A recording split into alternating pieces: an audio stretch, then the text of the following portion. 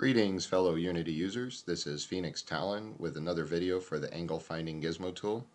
Currently the AFGT is at version 2 and it works with Unity 3.5 and higher. So that was a feature request by some potential users, so I hope you enjoy using this and welcome to the AFGT.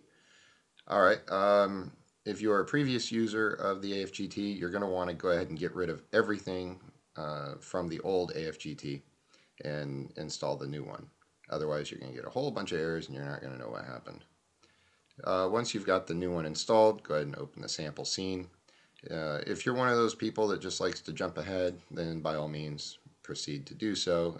It is very user-friendly and very intuitive. However, if you want to know how to use it or how it works, you can go into the Readme Instructions, which are provided here. It's a 26-page PDF, and it's fully illustrated. That's why it's so big. Or you can follow along this video and figure out how to use it. Okay, so let's say you need to find the angle between this red cube and this yellowish-orange capsule. Well, with the old tool, what you had to do was click on the cube, find out what its position was, then click on the point tool and change that to go with the cube. Now, this was a feature request by another user, and what they wanted was a quick way to do this. So I went ahead and made these move helper nodes. So you click on that, and you can see that a child was created. So you go ahead and take that child and you drag it into the cube, and when you do, the point tool is instantaneously moved to the center of that cube. Okay, so it now reflects what the cube's position is. Alright, so that's pretty easy. That actually makes life a lot simpler than it was. You can do the same thing with the number 2 point tool. Make the move helper node, drag that into the capsule, and bam, there you go. Now you've got a whole bunch in the console that makes it kind of tougher to read because now we're in the earlier versions of Unity. But I took care of that.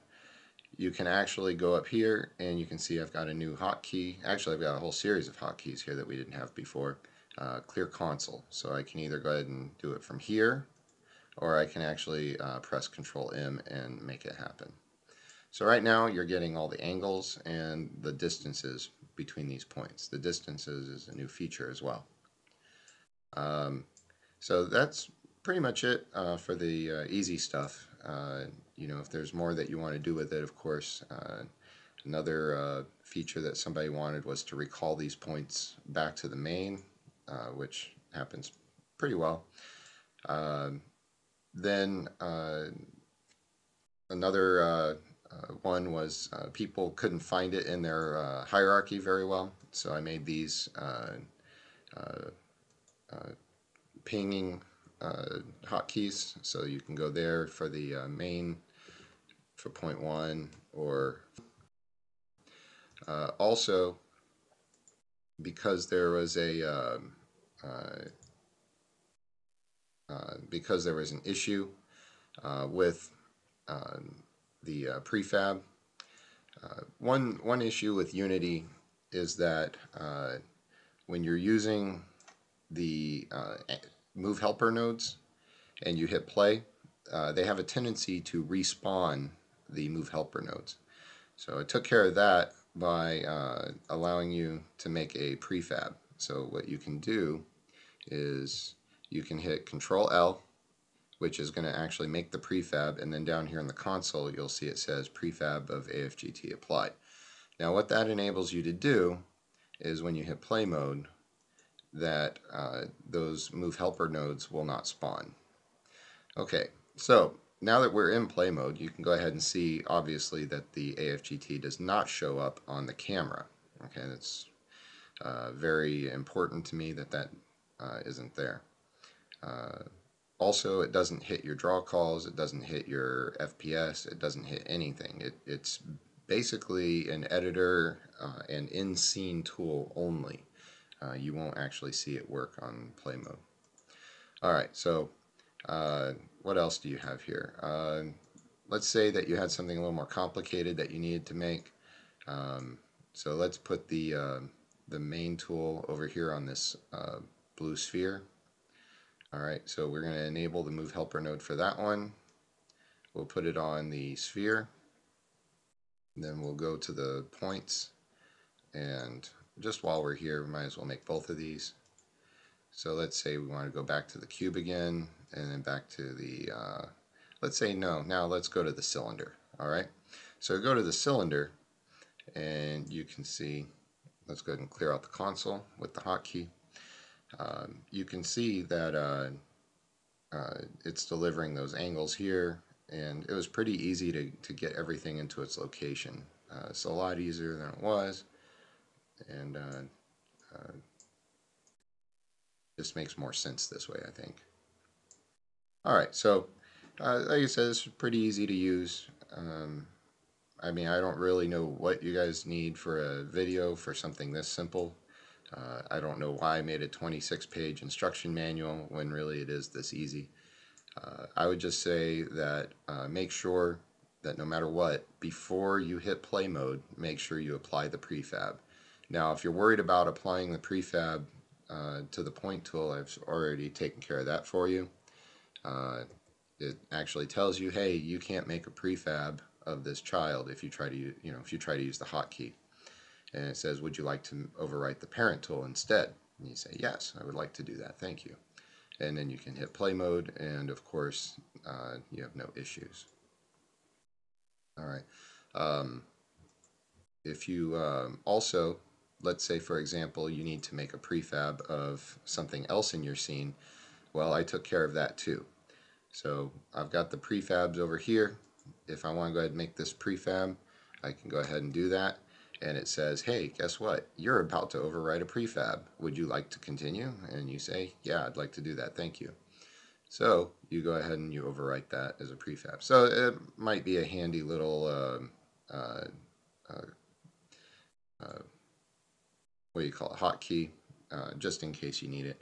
And all that runs through the menu. Now, if you don't want this here, you can go ahead and change the editor script and throw it into the game objects or wherever you want, or you can just, make it, show up somewhere else. That's up to you. You've got the scripts here for the tool. I've even included a default angle gizmo. So as long as you don't ever change this one, let's say you accidentally delete the prefab over here, or you've changed it in such a way that you can't get it back, rather than reinstalling the whole thing, you go ahead and duplicate this prefab right here, drag it back up to this tool, and then just make sure you rename it back to the angle finding gizmo tool. Okay? Because the names are very important and it matters, especially for when it looks for stuff. I've included some default textures in case you want to go through that. There's the move helper node prefab, so don't get rid of that. And then the readme, just the editor script. I've included my own folder so that things don't get cluttered. Basically, this thing is built around accessibility, usability, speed, flow management, whatever you want to call it, workflow. This is built for the quick moving user, the person that is building a scene and doesn't have time to waste. It works for me, works great, and I hope it works for you as well. There are a couple of little graphical glitches. It did not happen during this video, but occasionally things will look delayed when moving the point tools or the main tool. Trust me, they're actually where they're supposed to be, but until you interact with the scene like I'm doing right now, or click on something, they're going to remain in their old locations until they catch up. All right, that's just the nature of having a script that's written not at runtime, but at for the editor and for interaction. That's just how it works. Sorry. Okay, so I hope you've enjoyed this video. I hope it answers a lot of questions. I hope that future users and old users enjoy the version 2, and please keep asking me for updates and little fixes that you want, and I'll see what I can do about them. All right, thank you for your time. I hope you enjoy the AFGT.